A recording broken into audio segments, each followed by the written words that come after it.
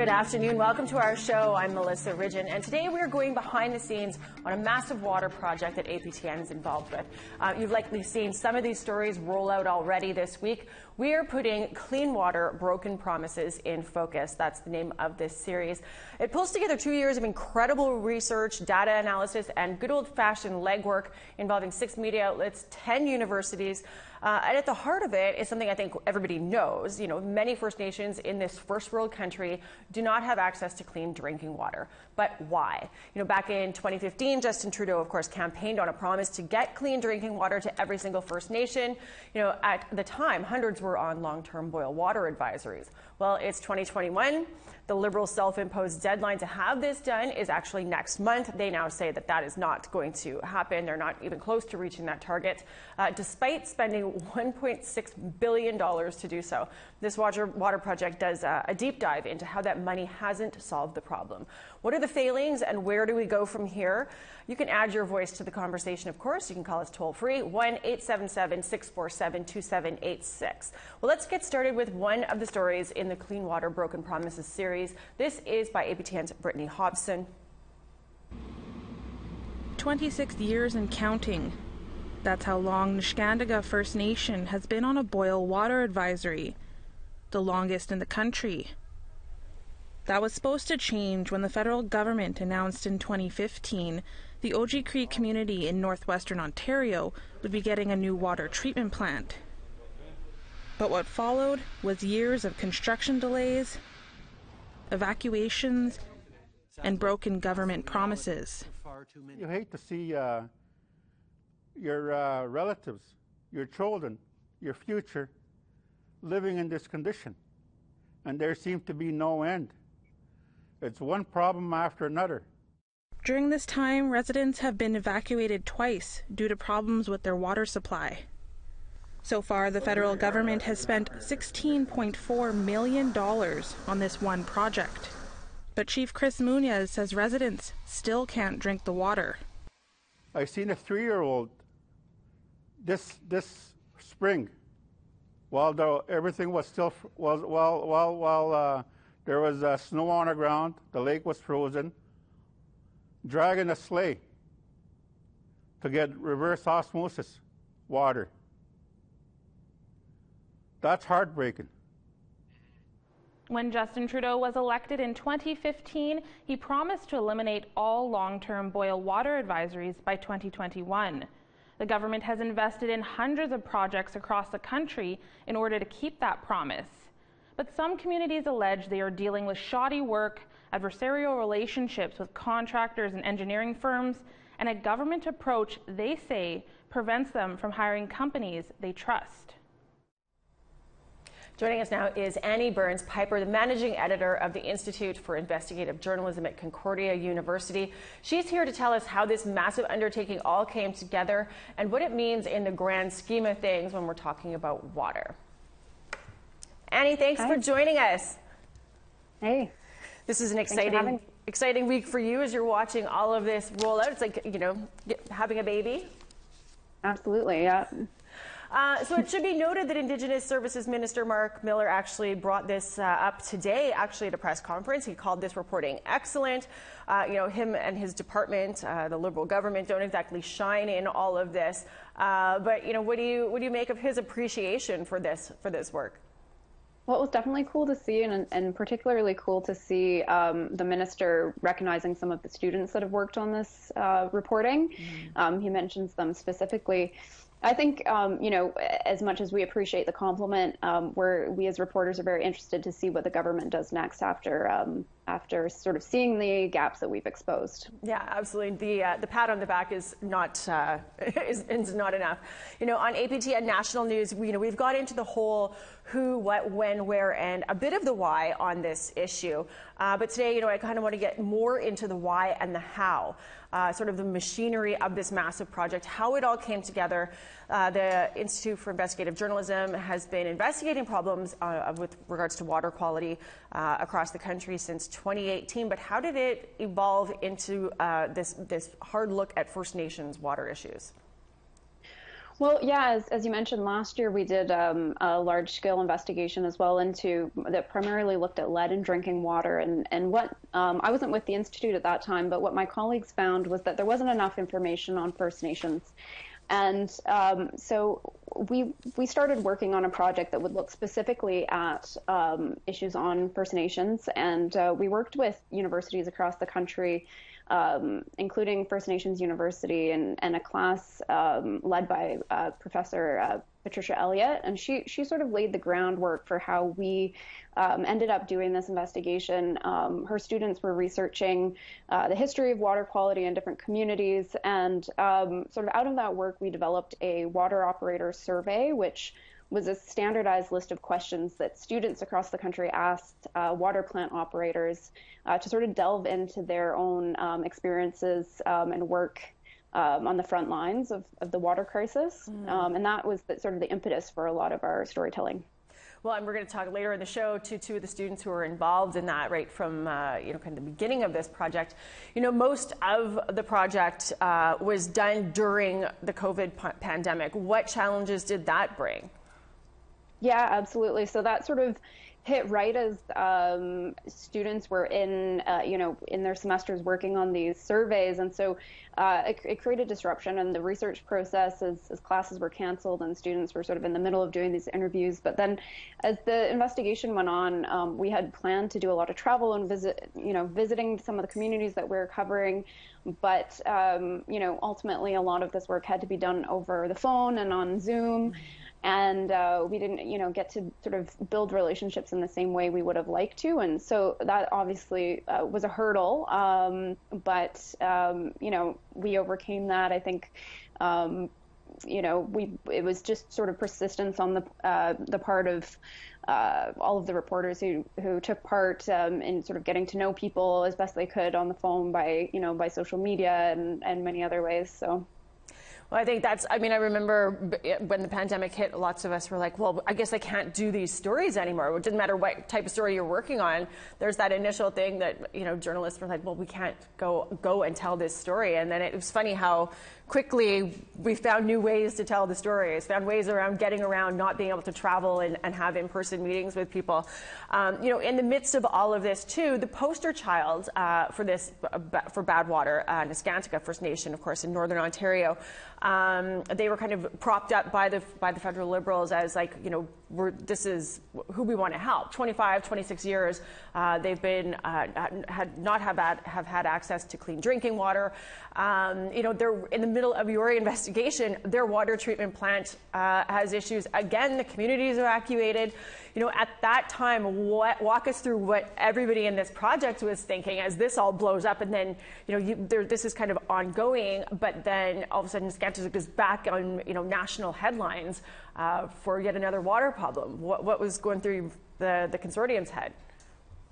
Well, it was interesting because we were actually already looking at Neskantaga First Nation and the history of the contractor that was originally hired to build their water treatment plant. And it's sort of, as you saw from Brittany's story, we'd already been sort of looking at this for several months when the community was evacuated. And so we had a good basis for our reporting, but we had to pivot and do things a bit quicker than we had anticipated. So we had stories starting to come out on the crisis there in November, and we continue. That's been continuing on until these last couple of weeks when we've had our sort of a major rollout. I remember that I had been trying to get hold of Chief Muniz for some time, and when I finally got him on the phone, he said, our community is evacuating tomorrow, and that was to us, it's like time to get going on this reporting. So yeah, in the midst of all of it, there's so much effort and energy and hard work that went into it. But is there something that was most surprising or intriguing to you, like a kind of an aha moment or a holy crap moment in all of this? Well, I think in working with Brittany on the story that you just shared, I was really interested to see that even though the federal government is pouring billions of dollars into new water treatment plants, there seems to be no oversight of how these projects are working out and how the firms that are hired are actually doing in terms of how they're treating communities, how good their work is. And to me, that was quite shocking. It seems like basic common sense. If you hire someone for a job at your home, if they don't do a good job and they don't treat you well, you don't invite them back. Right. But it seemed, that, on these multi-million-dollar projects across the country, there was no one sort of tracking the performance of these firms. And that I found was quite surprising. You folks at the Institute for Investigative Journalism have a tip line. Tell us about that. How does that work? How can people get a hold of you? Yes. So we have an email that we can share with you. It's tips.iij@protonmail.com. And we would love if people have any more information on engineering or contracting firms doing any type of infrastructure project on a First Nation. If they have information about how those projects are going and want to share it with us, they can write us at that email, and I'm the one checking it, so I will be reading anything you send. Well, Annie, thank you for taking the time to share all of this with our InFocus audience. Hopefully we're bringing them up to speed of what's going on. This massive project is something that a lot of people have to be proud of. You, the glue, keeping this all together. Annie, hats off to you. Thank you so much. Thank you. We have to take a break, but when we come back, we talk to Tom Fenario and Brittany Hobson, two of the APTN staffers who worked on this project, and we see some of what they uncovered in this investigation, including why $1.6 billion has not solved a thing. Stay with us. Join our conversation now. Call in toll-free at 1-877-647-2786. Like us on Facebook on our APTN News page. Follow or tweet us at APTN InFocus, and send your thoughts to infocus@aptn.ca.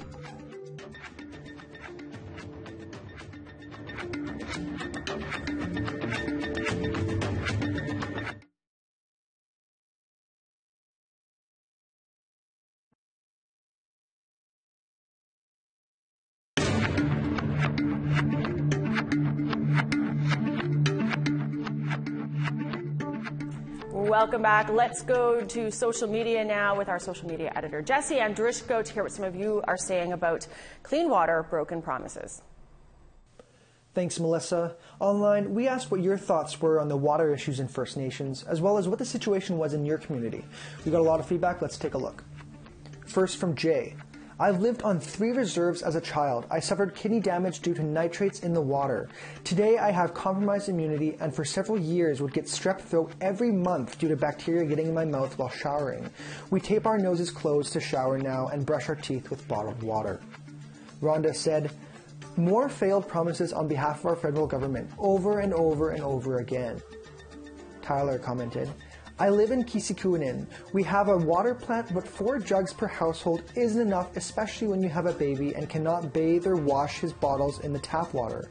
It's a golden color after it's touched heat, not to mention I was told even our bottling plant water isn't the cleanest to begin with. From Agnes. So sickening that so many communities do not have potable water in their homes. Water is not a luxury, it is a necessity of life. Dent said, a big part of the problem is underfunding, which results in operator burnout, technical problems beyond their scope, parts hard to source, couriers don't go to the res, no credit from suppliers. I work in this field and it's not rewarding. Lastly, from Victoria, they throw government scraps and expect a handful of crumbs to solve all the infrastructure problems. They built a system where the Indigenous are entirely dependent on their government for everything, and they are hated for centuries by the non-Indigenous for it. And it was by no mistake they made it this way. Thank you to everyone who shared their thoughts. If you want to share your opinion on First Nation water issues, here's how. Join our conversation now. Call in toll-free at 1-877-647-2786. Like us on Facebook on our APTN News page. Follow or tweet us at APTN InFocus, and send your thoughts to infocus@aptn.ca. As mentioned, the federal government has spent $1.6 billion trying to fulfill a 2019 election promise to provide clean drinking water to all First Nations. It's not worked. They have said that their self-imposed deadline to fix the water woes on reserve by next month is not going to happen. Now these ongoing water problems have been compounded, of course, by a pandemic that nobody saw coming. How so? Here's a look at another piece by our own Brittany Hobson.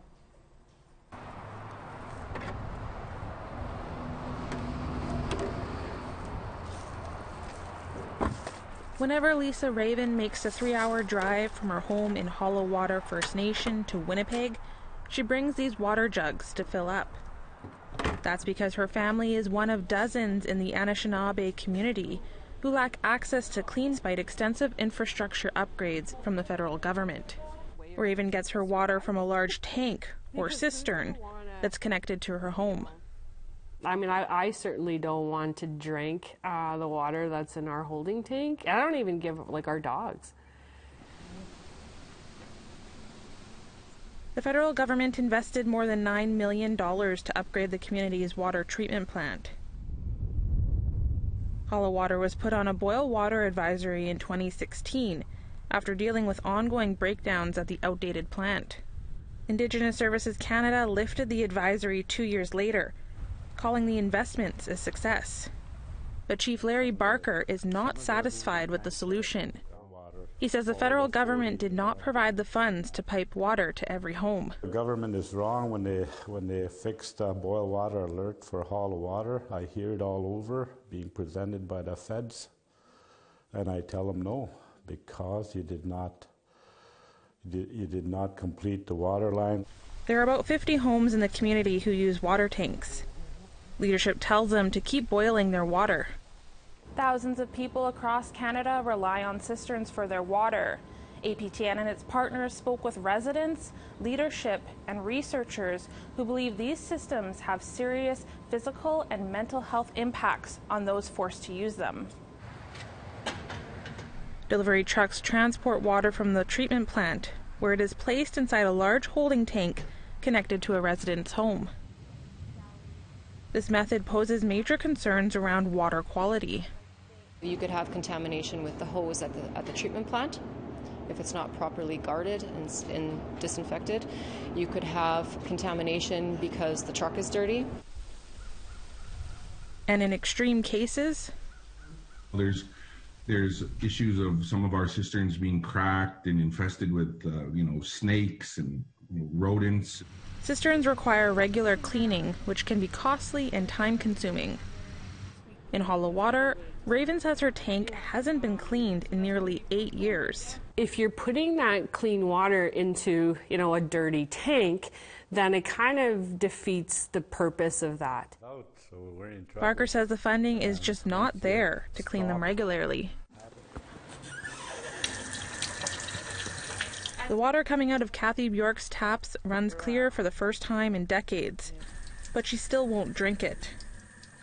A cistern was recently installed in her home in Hollow Water after years of using raw river water.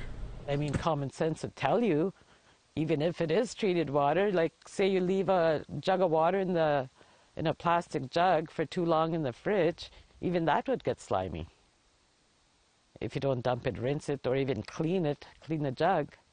It's just common sense to me. Tsuut'ina Nation in southern Alberta is facing a similar situation. The federal government invested $14.2 million into the design and construction of a new water treatment plant completed in 2019. However, 60% of the homes still do not have access to piped water. Leadership says the money was to address water concerns at the school, and there was not enough to pipe water to every home with a cistern. Kylie McGinnis lives in a home with 11 others. She says her cistern hasn't been cleaned in years. The only time you see me drinking the water is when it's boiled, like when I have tea, or if it's from the fridge. She says requests for her cistern to be cleaned and tested have gone unanswered by the nation. McGinnis's water was tested for bacteria as part of this series, and the results came back negative. This news provided some relief, but she says it doesn't change things. It's not just what's in her water that concerns McGinnis, it's also how much is coming out of the taps. Residents say they often have to ration water out of fear of running out. In some communities, water delivery may only come once a week, meaning families have to make sacrifices. Do I want to do laundry or do I want to have a bath today? So it's like, you need to pick and choose here.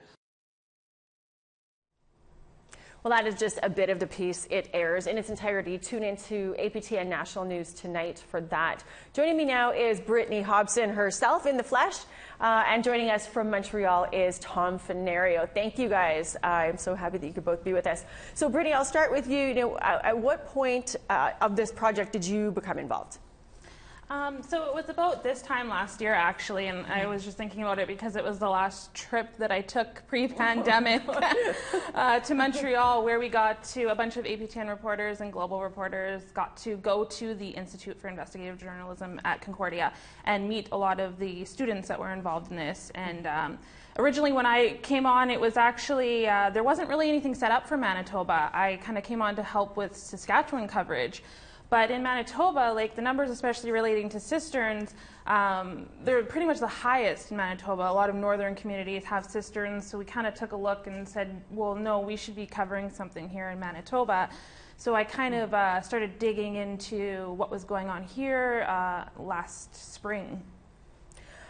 So, Tom, we'll see a story from you in a little bit, but producing a story wasn't the only role in this investigation that you had. You were working with the Institute of Investigative Journalism as well? Yeah, I had weekly meetings with the folks, including Annie, who was you spoke to before the last commercial break.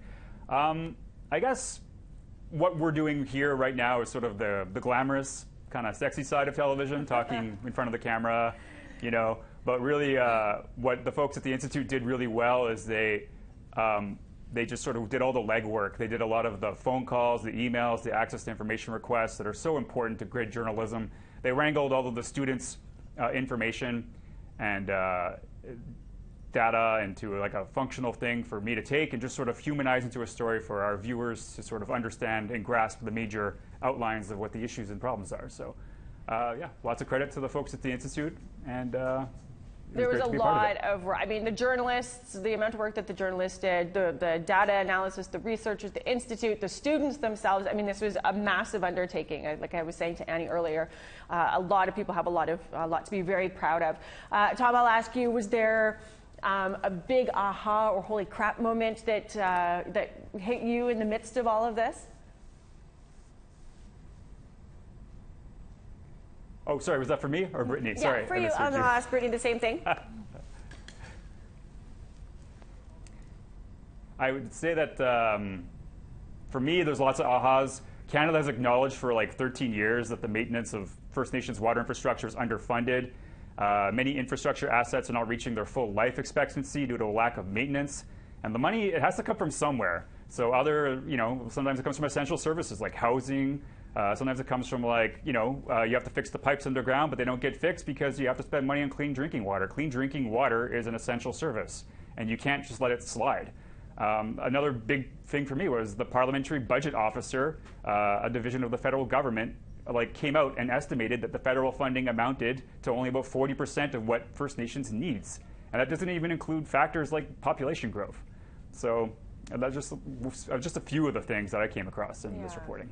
Brittany, same question. Was there some, oh my God, moments in this for you? Something that you uncovered that was, delicious bombshelliness? Yeah, I mean, there were a few. Just coming on this as someone that hasn't really covered water issues as much, but just has heard about the extensive issues with it. I think for me, the first one kind of was the first story that we aired looking at the procurement policies. I came on at the tail end. A lot of the legwork was done by the IAJ and Annie, but I came on to help on APTN's end. And for me, the biggest thing was that the government does not track complaints made against contractors, which I found ridiculous. Because if you have a contractor that is consistently doing bad work, but is consistently awarded bids, you think that there would be some sort of mechanism to stop that from happening, because there's over 600 First Nations across the country. I mean, someone needs to be doing that tracking, and if the federal government is the one that's handing out the money, it should fall on their end. But they really put that responsibility on First Nations themselves, which just to me was a little bit ridiculous. One of the things that struck me in watching some of the stories that have come out on this too is the amount of money that's spent on these projects. And it's of course, everything has to go to the lowest bidder. and then you give it to the lowest bidder, you're not tracking to see how these companies oftentimes are operating, like you said. But then there's all these cost overruns too that's not factored in. It's like, well, what's the point of going to the lowest bidder if there's consistently cost overruns too? Like, why wouldn't you look at a better way to do it? $1.6 billion, people likely think, there's no way that that's not enough to at least put a big dent in this problem. What did each of you uncover about why? I mean, you touched on it a little bit, that the money's not, there's no marks for measuring, if it's working, right? But Tom, I'll go to you first. What would be the answer that you would give to people who say, well, $1.6 billion, why isn't it fixed? I guess at its essence, we're talking about often cases decades of mismanagement, decades of not giving enough money, and it just adds up, and it adds up to the point where we're at now, where this needs to be addressed. And unfortunately, it's not as simple as just throwing some money at infrastructure, then checking it off your to-do list and saying, oh, we solved that problem. Mm-hmm. It's not just about creating a new water treatment plant or a new wastewater treatment plant. It's about making sure there's long-term funding in place that's dependable, that will make sure this infrastructure doesn't rot and just become a problem all over again in 5 years. Right? And so I guess that's what it comes down to. Well, and there's not the funding for the operations and maintenance. Isn't that part of what this uncovered, Tom? Yes, basically, and part of it is I don't want to get too much into the nitty-gritty for folks here, but there's a funding formula that's been in place for a really long time. I think since the late 90s was the last time it was looked at, and it's basically obsolete. Sometimes it takes into account you get more funding if you have a large water treatment plant, so they do it by square foot, but with technology now it doesn't need to be large, so you lose money if you have a smaller treatment plant, but that doesn't make sense. Because it's not reflective of population. So they basically need to look at this new operations and maintenance, or O&M as the people call it, policy, and they need to change the new policy. And since 2019, they've been talking, by they I mean Indigenous Services Canada, they've been talking about changing it, but it hasn't been done yet. So I think it starts there. It starts with those little nitty-gritty details of how do we actually judge what the proper amount is to give, so we don't lose infrastructure, so it doesn't just become a problem all over again in 5 years. Totally, and that same question could be extended to a whole bunch of things: housing, other infrastructure. Brittany, just in talking before, this whole, I think a lot of people were like, oh, you just have to end the boil water advisories and then the problem is solved. That's not, in fact, the case. So share your thoughts on that. Well, yeah, and I think that, and as many have said this, that the Trudeau government, when they've come in and looking at clean water, they really are only looking at it under the lens of ending long-term boil water advisories. Mm-hmm. But there are a myriad of water issues going on in communities that aren't related to long-term boil water advisories. There's communities that are frequently on short-term boil water advisories, but they don't necessarily fall within this. There's communities that are getting plants that they don't need, plants that they can't operate because of the OMM funding or lack of funding. So there are communities that are getting things that seem good on paper but aren't necessarily tailored to each individual nation's needs. So it's just throw money at things, essentially, right? And hope that it's fixed. But as we're seeing, if it was fixed, we wouldn't have had this water project to roll out, right? Thoughts from you, as you're watching this all roll out, what do you hope the public takeaway is from this? I hope that people have a little bit of a better understanding, because frequently we're seeing people just asking why. Why is this continuing to happen? And I think that there is no easy answer. Yeah. It is complex and historical. I mean, we're dealing with a department that it's now referred to as Indigenous Services Canada, but it's a decades-old department that for a long time, and still to this day, is not listening to what First Nations need. Yeah.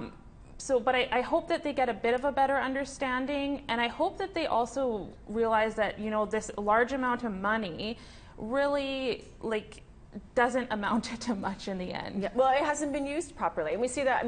That's the fault of government, I think, too. Okay, so let's go now, Tom. We're going to go, and I'll say thanks to you guys both, because after watching Tom's story, we'll go to a break. But thanks to both of you guys for taking time to share your thoughts on this, your involvement in this massive undertaking. Kudos to you guys both, like amazing work.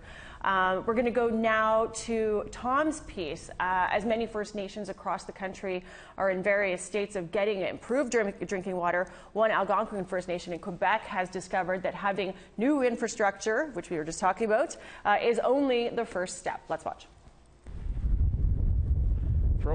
Just because Terry Perrier is the manager of Public Works for Kabawik First Nation doesn't mean he's above working outside the sewage treatment plant in the middle of a blizzard. Not that he has much choice. He's one of 3 certified water technicians for his community. Here he is doing a monthly task, fetching some effluent. Almost looks like lemonade. Effluent is what wastewater becomes after treatment to remove harmful bacteria. After a quick test, this effluent will be put back into the lake from where it once came, and the cycle of clean water management will begin anew. I've been involved in the water field within this community since the day I was hired in August '95. Oh, we're right at 0.1 on that filter. That's high today. Ask Perrier to explain his job, and it breaks down into dozens of little tasks. Some need to be done every day. Some need to happen once every few months. All are necessary to make sure his community has clean drinking water. Right now I can't show you my residential flow meter because it broke. Minor inconveniences aside, Kabawik is the first to admit that they are better off than a lot of First Nations in Canada. Their water treatment plant is just 10 years old, while their wastewater treatment plant was built in 2017. But that doesn't mean the Algonquin First Nation doesn't have their struggles. My program runs in deficit every year, and I get, called on it by our administrator, but I tell her, what do you want me to do? I said, I have services to provide. I mean, you want your streets plowed, you want your streets sanded, you want your streets cleaned in the spring, you want the storm drains to run, you want the water to flow, you want the sewage to, be treated. All of that costs money. I said, which one of those do you want me to stop providing? And she has no answer, and I have no answer, so we just keep doing what we're doing. Located in northwestern Quebec, Kabawik is part of an Assembly of First Nations study that looked into public works budgets across the country. An independent evaluator concluded that Kabawik should have a budget of nearly $1.3 million for operations and maintenance, commonly referred to as O&M. Their O&M budget is currently around $500,000. Chief Lance Heyman says the study shows what he's long known. We should not be subject to, having to do with less, nor should any other community in Quebec or across this country continually be expected to do more with less. That's just not realistic. It doesn't meet the needs, and it also leads to, rapid deterioration and breakages in the systems that we have. Perrier says a major consequence of the lack of O&M funding is the preservation of important infrastructure falls by the wayside. For example, it's considered good practice to use special cameras to inspect hard-to-reach sewers. But Kabawik doesn't receive enough O&M funding from Ottawa to do camera inspections as frequently as they should. Meanwhile, Perrier has reason to believe his sewers need checking. Back in the late 90s, during a camera check, he discovered some decades-old shoddy work from contractors. They cut out the top of the sewer pipe so the water pipe could pass by, and they covered it in a garbage bag. Indigenous Services Minister Mark Miller is well aware of the criticism his department has received regarding O&M funding. Last November, Indigenous Services announced an additional $660 million over 6 years for water and wastewater O&M funding. Just a signal to communities that over the long term we'll partnership with them, and a good chunk of that money addresses 100% commitment of the federal government to operations and maintenance. By 100% commitment, Miller is referring to changing the old funding model, which saw First Nations obligated to pick up 20% of the cost of O&M, a policy that dates back to the 1980s. In 2017, Minister of Indigenous and Northern Affairs Carolyn Bennett and APTN National Chief Perry Bellegarde agreed in a joint statement that the O&M policy is outdated and does not reflect First Nations needs. Heyman says, taking into account the needs all across Canada, the proposed new funding model is woefully inadequate. We appreciate the extra funds, but nowhere near what we need. And with that extra funds comes added responsibility in terms of being solely and fully responsible for your systems. If they're going to follow through with their plan to provide 100% of funding, it has to be based on 100% of a real amount, a real projected amount that can be verified by a third party. And so Kabawick finds itself gearing up for negotiations, where they hope the shortfall of about $800,000 from their study can be used as leverage. Perrier says he's used to it. He just hopes it's sorted sooner rather than later. It took us approximately 8 years to get from the point of originally asking for a brand new drinking water plant to the time we actually received the funding. That's how long it took us. In the meantime, Perrier's daily battle to keep clean water flowing will continue, because the cycle of water treatment waits for nothing, bureaucracy included. Tom Fenario, APTN National News, Kabawick First Nation, Quebec. As mentioned at the beginning of the show, this massive water project looking at First Nations water issues took root with the work of some First Nations University students in Regina. When we come back, we have 2 of those students joining us. Stay with us.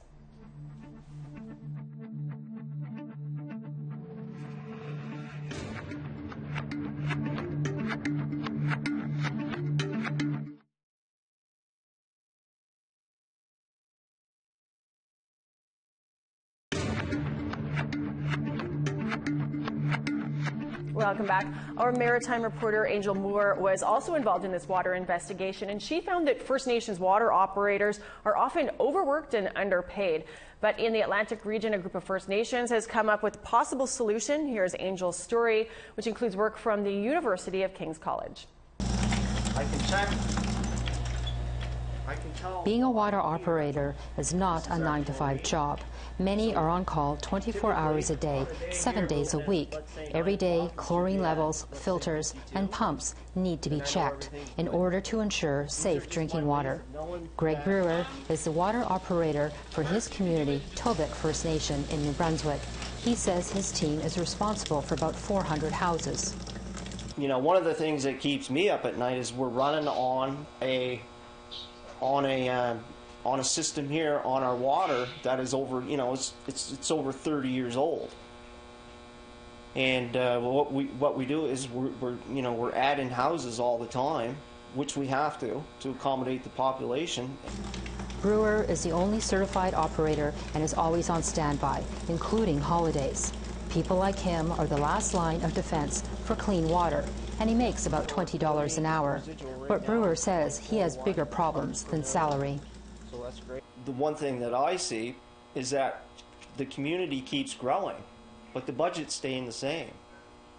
It's not reflecting on the growth of the community, which I see as a problem. An internal presentation from Indigenous Services Canada obtained by our investigation says $9.7 billion is needed over a decade to operate, maintain, and repair infrastructure. And Indigenous Services operations and maintenance policy has not been updated since 1998. First Nations use funding provided under that policy to pay operators' wages. Indigenous Services Minister Mark Miller announced last December additional funding for over $1.5 billion for safe drinking water. That includes accompanying communities in the long term for their water needs, the training and operation of local community members that are highly qualified, highly skilled. Concordia's University Institute of Investigative Journalism and other media outlets surveyed 122 First Nations and found 2/3 of First Nations water operators earn less than the median wage of other operators in their province. Rhonda Knockwood, Director of Operations for Sipekne'katik First Nation in Nova Scotia, says keeping qualified staff is a challenge. I know that our operator has been approached many times by the different municipalities in Halifax Water to go work, and he would be making at least a 50% wage increase with his level 2 certification. That's a concern, and we have to make sure that we find ways to keep our staff satisfied and continue working in our community. Sipekne'katik First Nation is a growing community with over 1,200 people. Chief Sack says sometimes the water operations and maintenance costs are paid with their own revenue sources, which are in short supply, which leads to difficult choices for Chief Mike Sack. That money that should be going to the people for their needs, we need to put it into our O&M, our housing, our, all of our departments, just to ensure that there's enough to run those departments with capacity. And even then, we're still, paying our main water operator not enough money. So it's hard for us to keep, good staff around, and we're grateful that they are here. Halifax water operator Cara Baisley says she would not want to do her job for less than she makes now. The water plant serves more than 100,000 people. So for my position as a level 4 operator at a level 4 facility for drinking supply of half of Halifax, no, I would not want to work at minimum wage. There is a lot of pressure, a lot of expectation. Since 2015, Indigenous Services has committed more than $1 billion to address the water crisis. But in our survey, First Nations water operators reported there is not enough money for operations and maintenance. In 2020, Atlantic First Nations Water Authority, an Indigenous-led initiative, developed their own water management model. The Water Authority is developing a long-term approach. Carl Yates is the interim CEO. So we want to take it from that kind of reactive approach of getting funding, year to year, to let's start looking at least, 25 years out to say what do we need for a sustainable approach. So a framework for that is what we're really focused on. The Water Authority, or AFNWA, expects it will receive more funding than what communities have received on their own. So far, AFNWA has 13 member communities. As a member of AFNWA, Tobic First Nation is aiming to manage their own water. Let's give our own people a try to run things. Because we know best. I mean, that's how I see it anyway. As I said, for me personally, I feel like I know what goes on here better than anybody. The AFNWA is expected to be operational by 2020, and the model could be adapted to other regions. Angel Moore, APTN National News, Jabuktuk, also known as Halifax. As I mentioned earlier, this whole project stemmed in part from an investigation in 2019 by an investigative research class at the First Nations University of Canada, led by instructor Patricia Elliott. Her students chose First Nations to research the history of the water infrastructure and the water quality. 10 students were awarded fellowships with the Institute for Investigative Journalism so they could continue on this work. And then, of course, by 2020, the Water Consortium grew to include 6 media outlets and 75 students from 10 colleges and universities.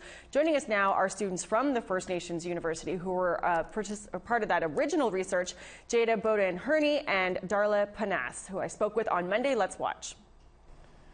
We're so glad that both of you can join us to share how this all got underway. Jada, I'll start with you. It was your class that ended up being the spark to this whole massive water project. Can you share with us what your class was doing? This is back in 2019 that got all of this underway. Yeah, so in 2019, we had a research class that was led by Patricia Elliott, Dr. Patricia Elliott, in collaboration with the IIJ.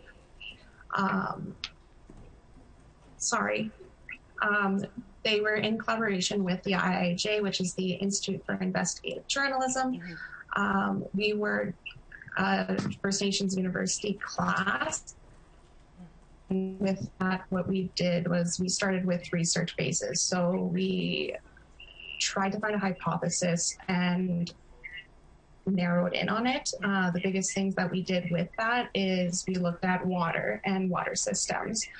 There was research already done that had led to there was issues arising, and the rising issues were based on systemic colonialistic policies that underfunded and deteriorated a lot of water systems. And through this research, how we started it basically was a teamwork of a bunch of heads together, and we focused on the Indian Act, the policies that come with the Indian Act, and we just led from there. Darla, I'll go to you. So this, it's not a surprise to anybody. Water is a huge issue on First Nations across this country. 10 students got internships out of this to continue the work that had started at the university. Then you find yourselves as students working alongside a huge network of partners, heavy-hitting journalists from across the country. What are you thinking as this got underway? So when I originally signed up for the class, I had no idea that it was a collaborative investigative class. It was a shock to me to see the nationwide class when we went to class for the first day.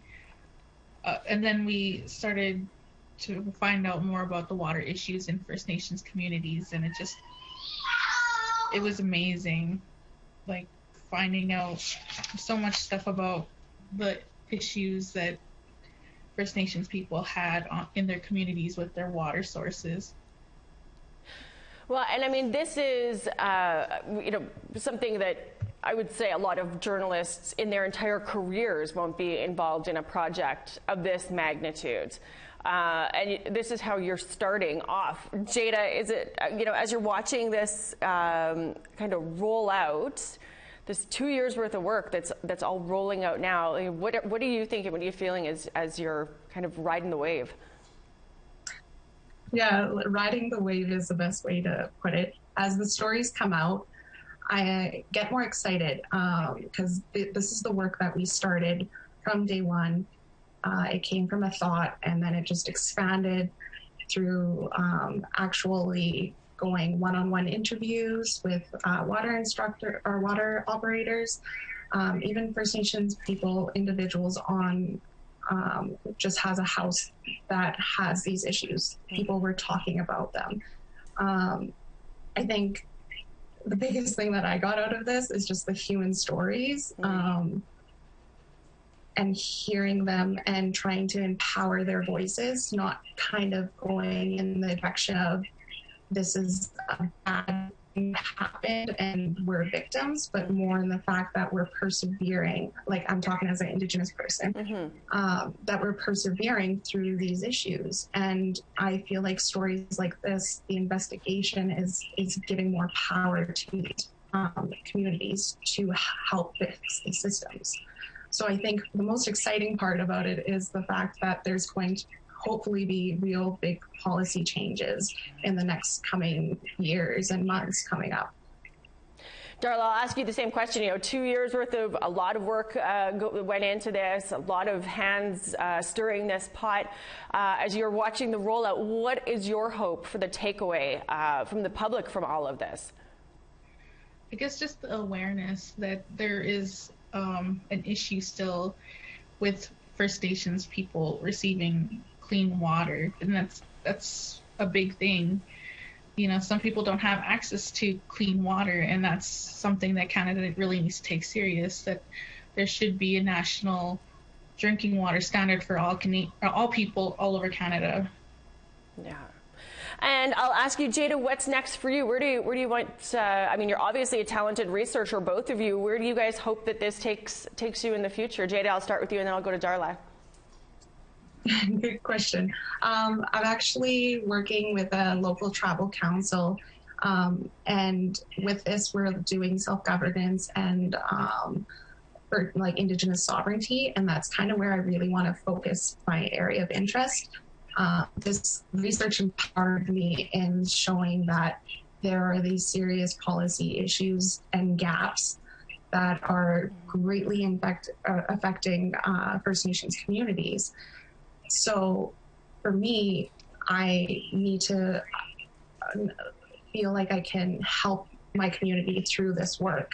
And so just working for my tribal council and trying to advance our interests is my next steps. But I don't see myself stop writing and advocating for Indigenous rights and everything about that comes with that.